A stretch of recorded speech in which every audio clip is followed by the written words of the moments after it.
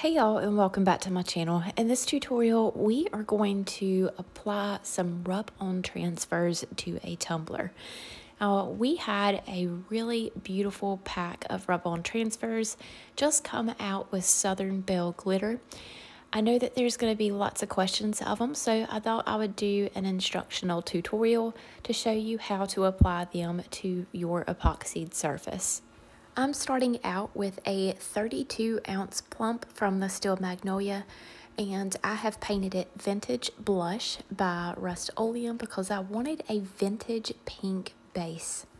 I'm using 1 to 2 milliliters of Artistry's 1:1 ratio facet epoxy and just spreading that all over super thin and then dabbing all over to even out and give it a little bit of texture so you will not be able to see any streaks in my glitter.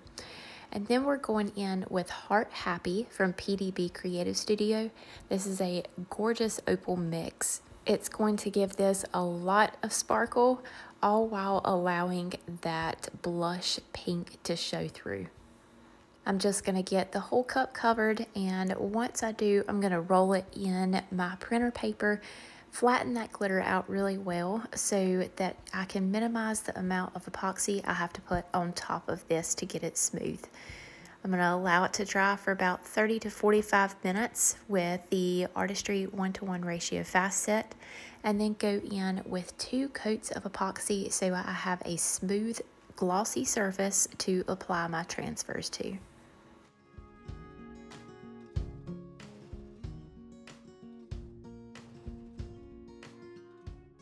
A while back, I collabed with Southern Belle to create 2 rub-on transfer sheets, and this time we actually did 6 sheets in one pack. Each of these sheets are 8.5 by 11 inches, so you can get 1 to multiple tumblers out of each sheet depending on what size tumbler that you use. When I'm designing these sheets, I create a mock-up using some of the images from each of them so that I can assure that it is at least going to fit a 20 to 24 ounce tumbler perfectly and be universal for most of the other sizes as well. I felt like this silvery blue sheet of florals really matched this blush pink perfect. There's a little hint of that blush pink inside of some of these flowers, so we're going to go through the sheet, cut out the transfers that we're going to use, and actually I went through the whole sheet and cut them all out so that I could just easily pick and choose from the ones that I wanted to use on this tumbler. For this first one, I'm going to show you how I apply it in real time. So once you have your transfer trimmed out and you know exactly where you want to place it, you're going to remove that backing, and then you want to put some tension on either side of it as you are applying it down. So start in the center and then flatten it on either side so that you can help eliminate any bubbles or wrinkles.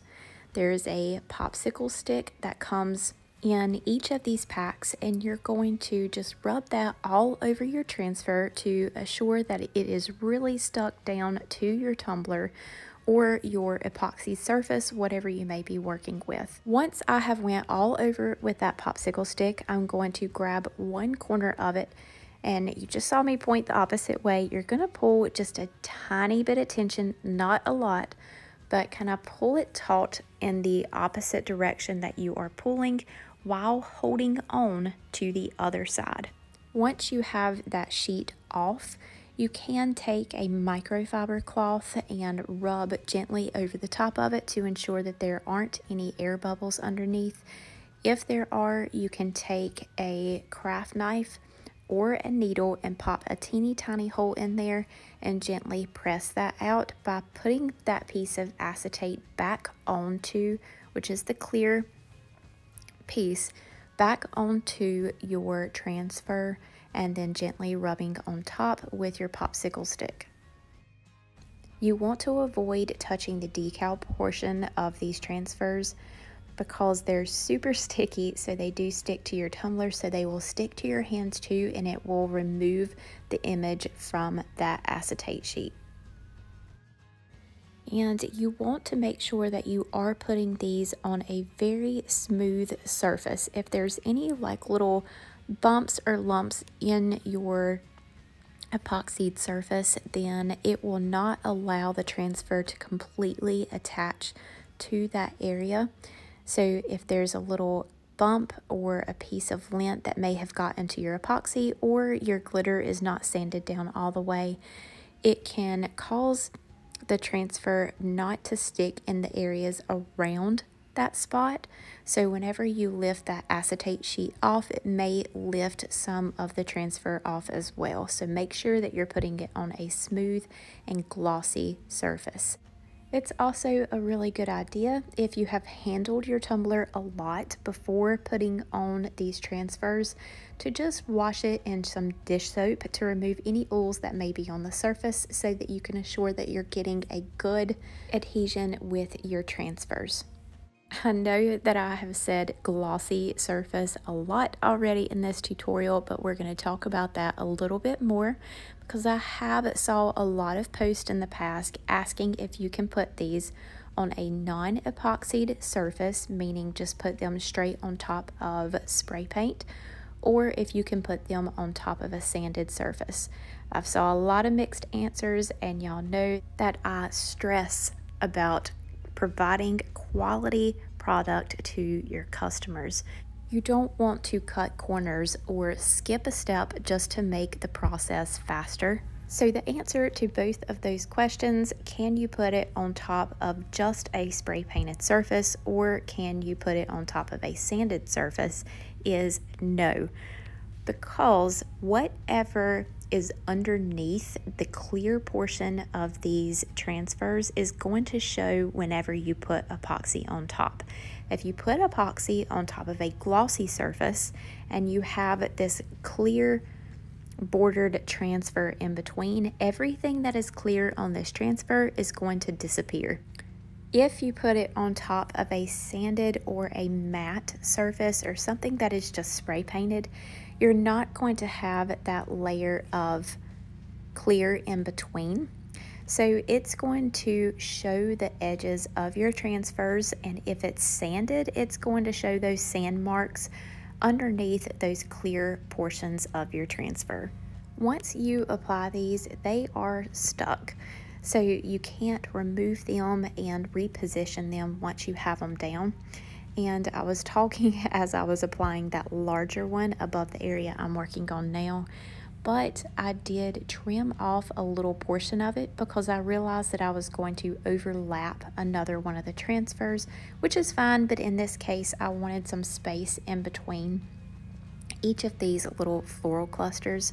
So I took a piece of that protective layer that is on the back and popped it underneath one side of the transfer so that I can trim off the portion that was going to overlap, and then I finished pressing that down. You can very easily trim these. You just want to make sure that you do have that protective backing on there when you do try to trim them. Otherwise, the transfer is going to stick to your scissors and it will damage it.